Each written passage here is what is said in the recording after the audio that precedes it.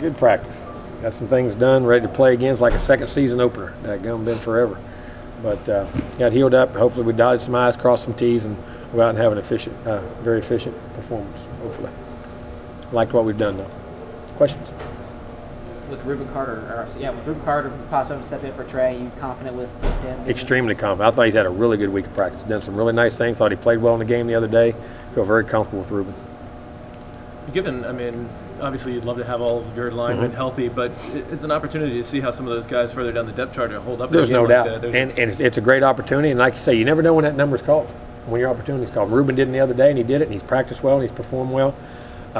You know, you want to keep them all. And I think some of those guys, I think Trey, if he had to play, could play. I mean, emergency, I really do. I think he's hobbled, but he's healing very quickly. Hopefully we'll get Austin Barron back here very quickly, I'm thinking next week or so. But and those guys got an opportunity. It's really nice to see them step up and play well. And there were some reports, I guess, yesterday evening about Cameron with an injury. He's fine. He got banged in the back, and they just want to get a CAT scan just to make sure he got a shot and just make sure everything was all right. He went in the hospital, got it. He's fine. He practiced all day, never missed a rep. He was good. Where is Austin in his recovery? Right on the verge of coming back. He's right at the edge of it. I mean, I think he'll be back in practice on Monday. I really do. That's what we're planning on. Back to Ruben, what kind of confidence does it give a guy when they get out there for the first time? And there's nothing like being able to do it and realize you can do it. I mean, saying I can do it, preparing I can do it, but till you go out there in the game and actually do it. You know what I'm saying? And then you go, you know, I am. Because you always, it's not doubt, it's that nervous energy, whatever it is you do when you do something for the first time. And it's very rewarding to see a lot of your hard work's paid off, and I've been very proud of it.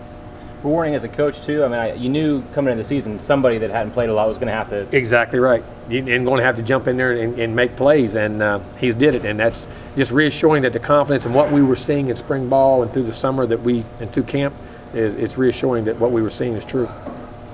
Probably pretty hot out of kickoff. You got enough of those hot practices in this past week or so? Oh yeah, we did. Yeah, we that's why we stayed out today. We were out every day this week, and of course, you know, practicing it. I went on the field at 3:30, exactly the same time we'll be playing. So it was a very good preparation for what we were going to go through. It'll be a test with that defense and that heat. Oh, there's no doubt. All the reps and all the things. We have to have a lot of guys ready, and then we have to make sure they get their rest.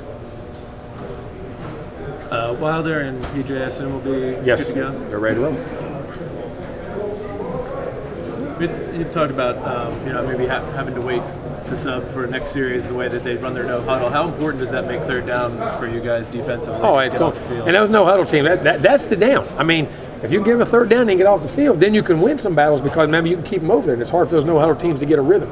The third down is going to be very critical, and in any ball game, it'll be very critical, especially this week.